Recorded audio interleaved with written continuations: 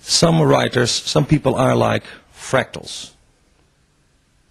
They do many different things, and from a distance they look like a chaotic pattern. But when you look deeper, there is some kind of harmony.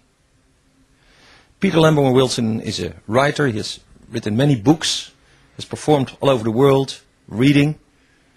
Some of his writing is very poetic, but one of the main themes is a place in time can be something else than just a place in time. It could be an autonomous zone, temporary autonomous zones. Peter, that's a concept you have written about a long time ago now, 20 years, but what does that really mean? First of all, I wanted to say something about your fractal remark. I used to call this state ambulatory schizophrenia. I don't try to put all this stuff together.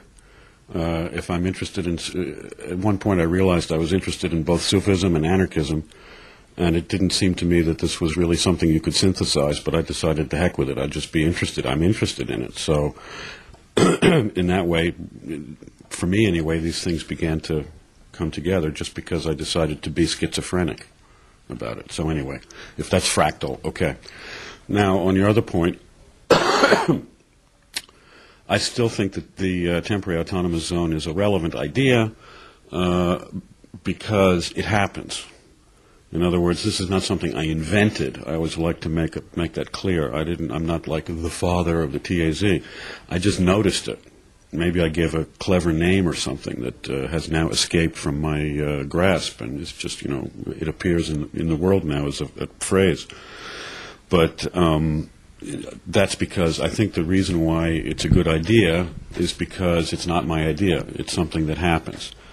And this thing that happens is that no matter how much oppression there is from the state or how much monoculture there is from corporate global capital, or no matter how much boredom, no matter how much slavery, I mean, at any period in history, somehow magical community happens. I don't know how else to call it. It's not just the ordinary community, the one that you're born in. It's a community where the extra thing happens. Now, going to the deep roots of Christianity, I think Christ said, when two or more are together in my name, I'm there. Now, this extra thing that one of the writers you talked about, Fourier, called like harmony, that exists in a group of people within a religious context, which happens in Amsterdam we know the hacker groups, what happens in the Krakers, the squatter movement, what happened in Ruigoord.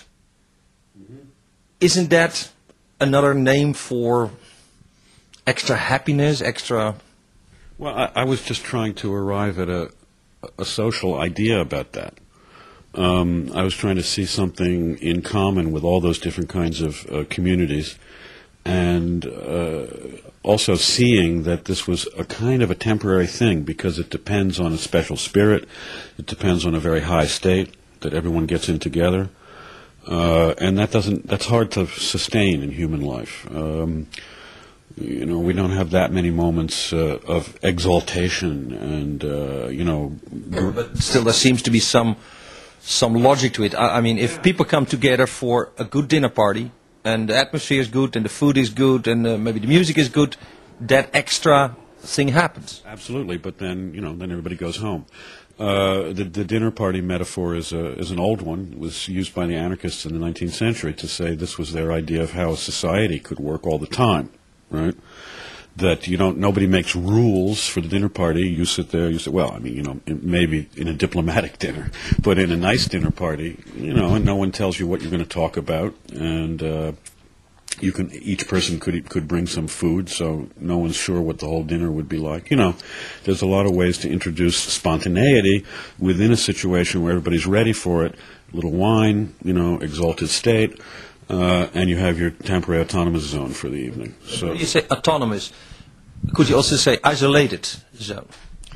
Well, isolation sometimes helps. Also, of course, historically, like the pirate utopias, you get far away from civilization, and it's perhaps easier for the spontaneity to occur. You can plan for spontaneity to emerge when you have some isolation. Now it's a question whether such isolation could be possible. I mean, certainly the pirate utopia idea is very hard to sustain. I'm just talking to these guys who are making the Y-lands, the floating islands on plastic rubbish.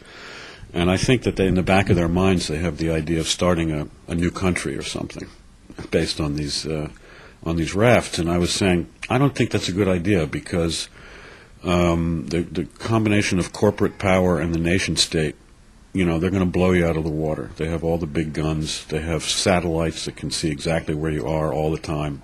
Blah, blah, blah.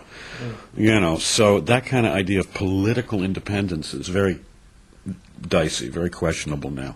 But are there places like... In other words, you can't be isolated by your own fiat. I am now isolated. I'm a nation state. Someone's going to blow you out of the water. So you either have to hide or you have to find a niche somewhere. Now, is cyberspace such a place where 10 years ago people thought this would be the new utopia, the new democracy, the new place where new ideas and even revolutionary ideas could flourish? Well, I have to say, not even 20 years ago did I say that. I never said that. People accuse me of saying that, but they haven't read the book. What I said was that the temporary autonomous zone is a place, a physical place in time. And cyberspace is not a physical place. You have interactivity, but you have no communication, no community, because the body isn't there, the nose isn't there, the ears are usually not there. Usually only the eyes are there. And eyesight is this supposedly the noble sight because it's detached from our bodies and it's the source of our knowledge of the world and so forth and so on. But the isolation of the sense of the one sense, I think, is potentially sickening. On the social, especially on the social level. And I also think that what I said 20 years ago was that this cyber thing, which I don't even know if we used the word then, could be a way to potentiate the possibility of the emergence of the TAZ through communications, right?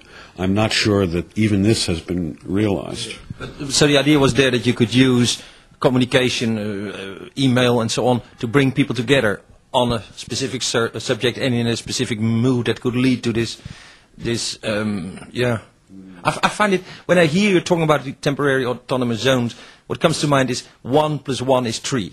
You see, 2 people and then there's something extra, and that extra is what you have tried to find, to describe in ranging from dinner parties to pirates on the high seas.